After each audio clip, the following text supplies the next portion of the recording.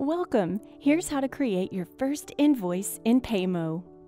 After you've created your client, head over to Accounting, then Invoices, and click Add Invoice.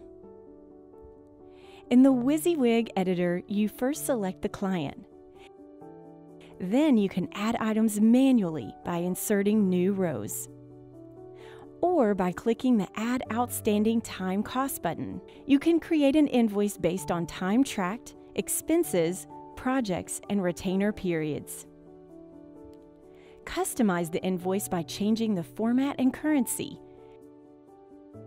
You can access invoicing settings from Company Settings, Project Accounting, where you can add late payment reminders, add taxes, and even set up payment gateways to accept online payments. As for your invoice design, head to Appearance, then Manage Invoice Templates, and select the design you like from the template gallery, which you can further customize.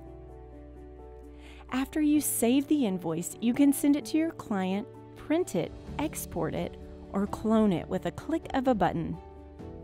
Alternatively, you can create an invoice by going to Projects, select a project, Overview, then click on Invoice Unbilled AR, or head over to Clients and select Invoice Unbilled AR. If you download the mobile app, you can create invoices directly from your phone. Paymo also allows you to create estimates and set up recurring invoices and profiles. To learn more about estimates and setting up recurring invoices, visit help.paymoapp.com.